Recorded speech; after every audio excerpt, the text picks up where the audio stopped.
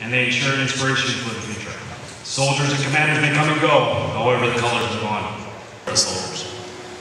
The 103rd Troop Command Command Sergeant Major and Command Sergeant Major Brett D. Moore will pass the colors to Colonel Neal Mitsuyoshi, who has held the responsibility for the last 2 years. Detachment 1, Company G, 3 of the 126th Aviation Regiment, MPAD. Detachment 3, Company Charlie, 2 of the 641st Aviation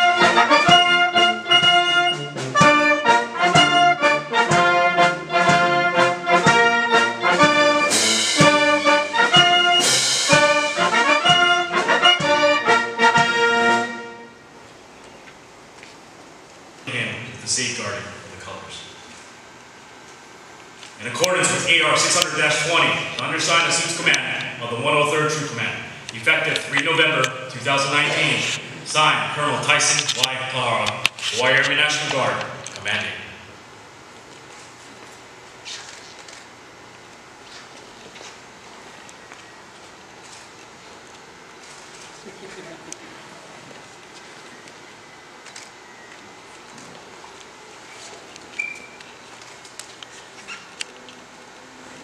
Both colonels are experts in their field. Neal as an engineer officer and Tyson as a logistician. As commander for the 103rd Troop Command, Neal has provided oversight of the transition of the aviation units to different units and assignments in different airframes, and also some of the equipment changes that occurred in the 230th Engineer Company.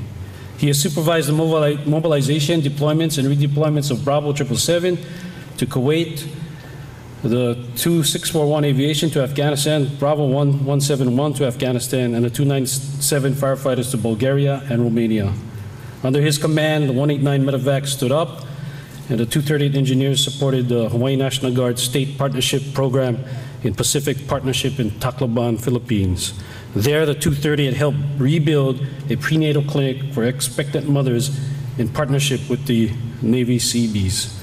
Neal also ensured that HIARNG celebrated their 100-year legacy of the 111th Army Band. As a full-time G4 for the Hawaii National Guard, Army National Guard, Colonel Tahara oversees the Army National Guard logistics and maintenance of vehicles and equipment across the state of Hawaii. As I stated earlier, Tyson's role as G4 was critical in ensuring the Hawaii National Guard was prepared with the vehicles and equipment necessary to provide rapid response to the Wainea floods on the North Shore, Kauai, Leilani Estates during the lava eruption, and for the Hurricane Lane's Olivia and Hurricanes Lane and Olivia during last year's season. So congratulations, Neal, for a successful command, and thank you, Aaron, for supporting Neal. He couldn't have done it without your support. And my message to you, Neal, is that there is still life after brigade level command, and you will live long and in the Hawaii National Guard and continue to prosper. Congratulations, Tyson, for your command.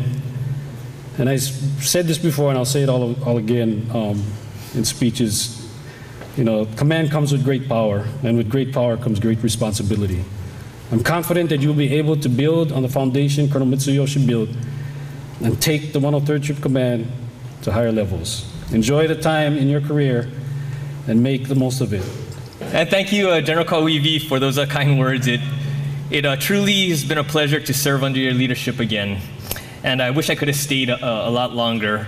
The change of command ceremony has obvious symbolic significance, but it also serves as a venue for a commander to convey the outstanding work his troops have done. And more importantly, to acknowledge and to give thanks. So today, I'm really going to mostly talk about people, especially the incredible men and women that fill the ranks of the outstanding units you see before you. Readiness is our #1 priority, and we don't want to give up the great traditions and ceremonies that are very important to our military heritage. But at the same time, every soldier standing in formation is one less soldier training and getting ready to face the tremendous challenges we have today with near-peer state competitors, non-state actors, and new domains in cyber and space. Command is always the best assignment, and command and its people have made it another memorable one.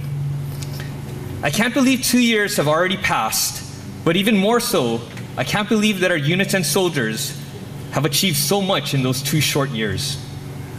And to the soldiers, NCOs, warrants, and officers of Troop Command.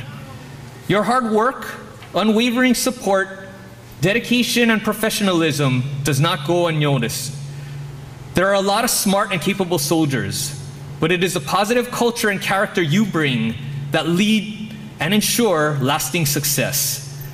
I want to especially thank you, and really this list goes out to all, for the personal sacrifices that you and your families make to be citizen soldiers in the Hawaii Army National Guard. Thank you for putting on the uniform and then putting your lives on hold whenever duty called to support our great nation in times of war or our state in times of disaster. You make me proud to be your commander and to serve alongside you. I'm excited and eager to lead and learn not only about, what you call those things?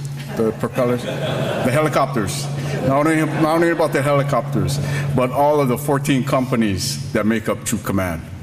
You know, I'd like to reassure the HIARNG and HING leadership that Troop Command will be ready when called upon to provide ready forces for both our federal and state missions. We'll focus on readiness, continue to focus on readiness and mission command. You know, we provide challenging and realistic training and learn not from failures, but from minor setbacks. So mahalo, Kupa'a 06 signing in. Thank you.